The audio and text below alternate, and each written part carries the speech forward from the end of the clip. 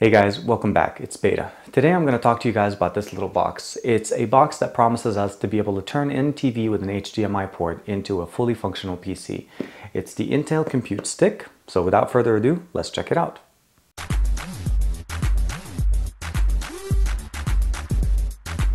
Here we have the actual box. It says the Intel Compute Stick. And the beauty of this essentially is that it's a computer, an entire PC,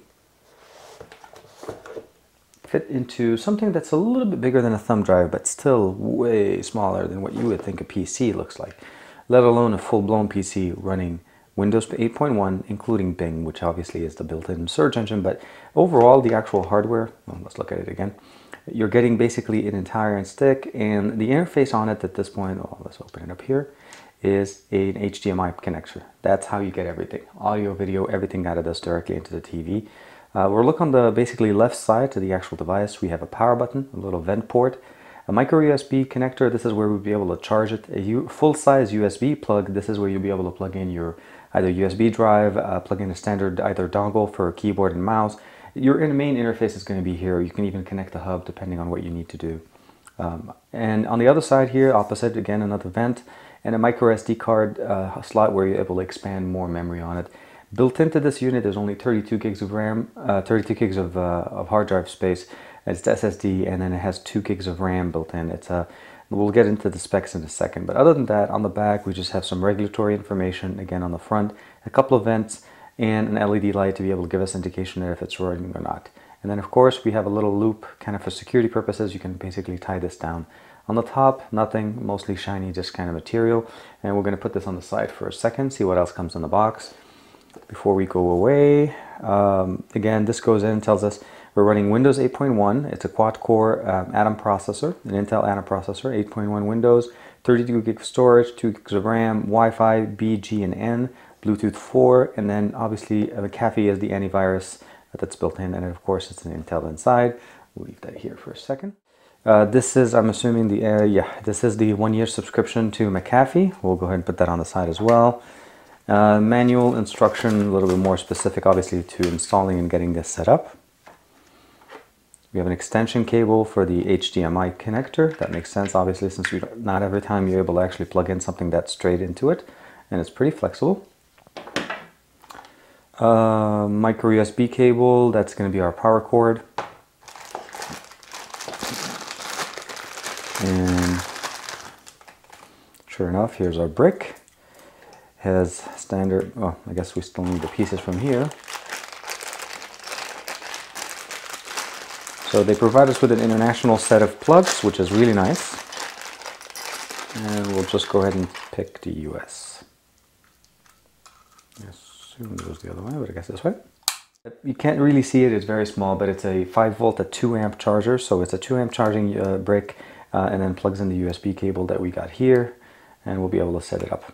So I'll go ahead and set it up. I'm going to connect it to this monitor that's on my desk, and then I'll get back to you guys. So we switched over to the actual desktop now. I've already connected the computer directly via HDMI to the monitor, and I'm going to go ahead and connect it to using this keyboard that I have. It's a wireless keyboard, one of the older ones that I had, but it does require to have actually an IR blaster connected to your computer.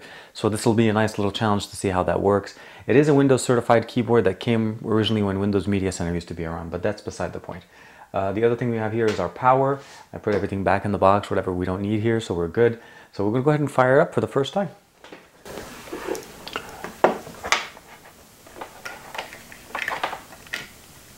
And turning it on, and basically just press the power button on it. Sure enough, it's turning on. Intel Compute Stick. See how that works. I'll make sure our keyboard is on. Yep, we have power. So it's supposed to come up with Windows 8.1, so the only thing we needed to do is basically boot it up and log in. Okay, well, let's see how this is going to work. First boot up of any Windows 8.1 PC will always be a little bit longer. This, I can't really judge on the fact that if it's longer or shorter than what a normal PC would be. Mostly because we're running an Intel Atom processor, so the processing speed there is not going to be, you know, what you would expect from a quad-core processor. So you say quad-core, you're thinking, oh, speed, but there is different flavors of quad-core, so this is definitely a challenge. But again, This more than likely will be what you find in a lot of those mobile tablets, like the little netbooks. So those are the same type of CPUs that you're looking for. Type of comparison as far as performance. We're not looking for a desktop PC replacement or even laptop. But it should be pretty smooth as far as running what we need it to do. You know, going to YouTube, playing some videos, getting some just normal multitasking, what 8.1 is really about. And supposedly once Windows 10 comes out, this is going to be compatible with Windows 10 as well. So we'll be able to upgrade to that right away. Saying almost ready, don't turn off the PC. And again, as I mentioned before, I went ahead and switched my keyboard. I went directly for a keyboard and mouse that I have for my PC, just for speed, because of the fact that I guess I'm not used to using a wireless mouse with a little knob on it. So we'll have to get into that. And here's our mouse, and we're basically in. So let's go ahead and open up Windows 8.1 here. Good. Logged in my profile. It did import all my settings as far as the way I like to have my, my profile here. We'll go back home. We'll go back to the desktop. Let's just, yes, of course, we can always do that. And we can always do split screen. Of course, it does that as well.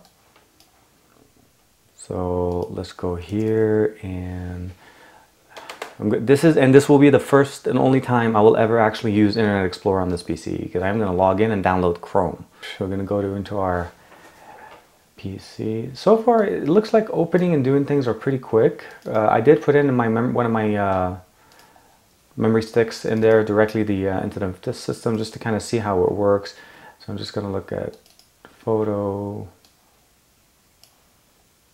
and it does look like it actually works pretty good. And then we're going to hear application run. We're going to say run. We'll close this. Well, actually, let's just go look at the PC real quick. So we have music folders, videos. Nothing in here.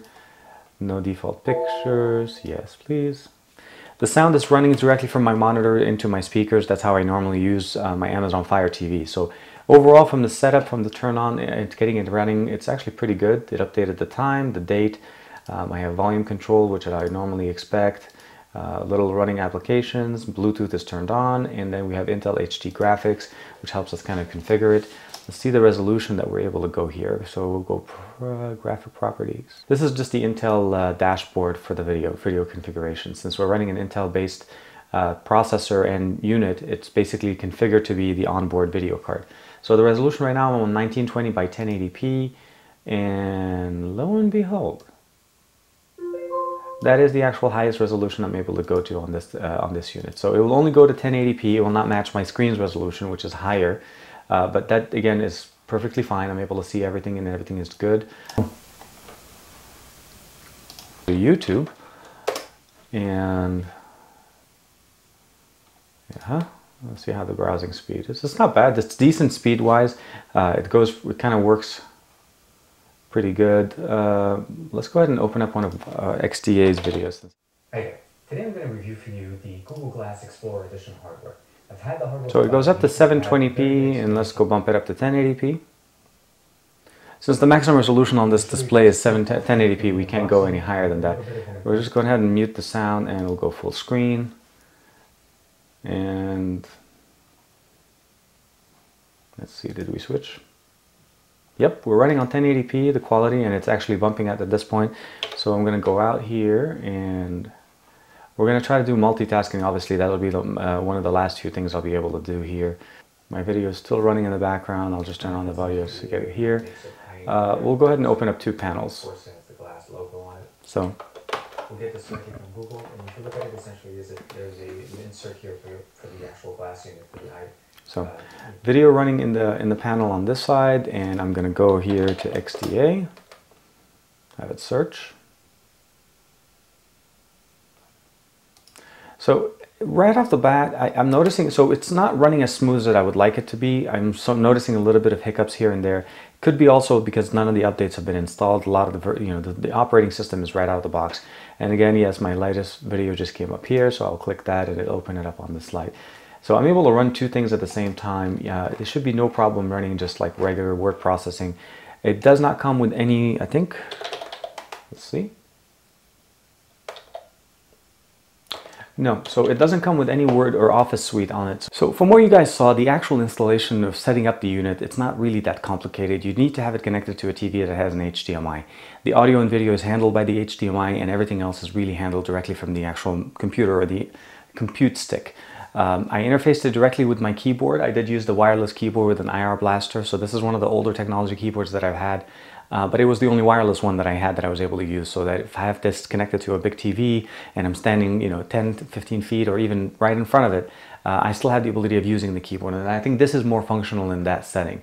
For my PC, as you guys saw with the setting up, I did switch over to my regular keyboard and mouse that I normally use with my desktop PC, and it worked pretty well. The keyboard and mouse responded pretty quick. I think there's a few things that I need to go through. Obviously, make sure all the updates are installed correctly, make sure all the things are set up correctly onto the system. But initial impressions of what it looks like, it looks extremely promising. For what it is, for about $150 just out the box with Windows 8.1, it's running and it's really performing quite well, because think of it in the sense of you're going to be taking this with you. You go to a hotel room, you plug this into a TV, and suddenly you have a full-size, fully functional keyboard and PC.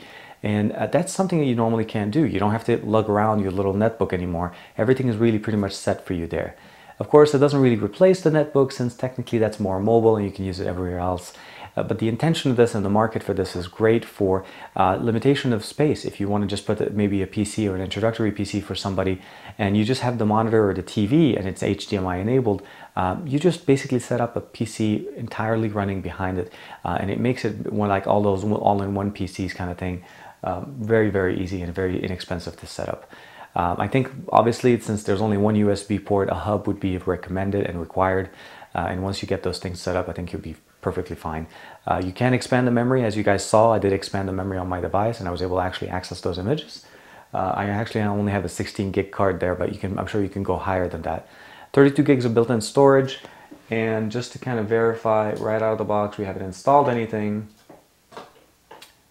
We have 18.4 gigs free out of 21.9. So there's two partitions built in. One of them is, well, the second one on the right is the SD card, but the main partition, out of the 32 gigs, we only had 21, that is interesting, 18.4 free. But I didn't read it as 32 gigs. Actually, I'm sure there's certain partitions left for the restore and the recovery of Windows and all of that. Again, not a bad start, but you can definitely expand on it. As usual, like and subscribe to my channel, and I'm going to do a little bit more testing, and I should be giving you guys an update to this in about a week or so as to how it's been holding up. Hope you guys like this. Thank you.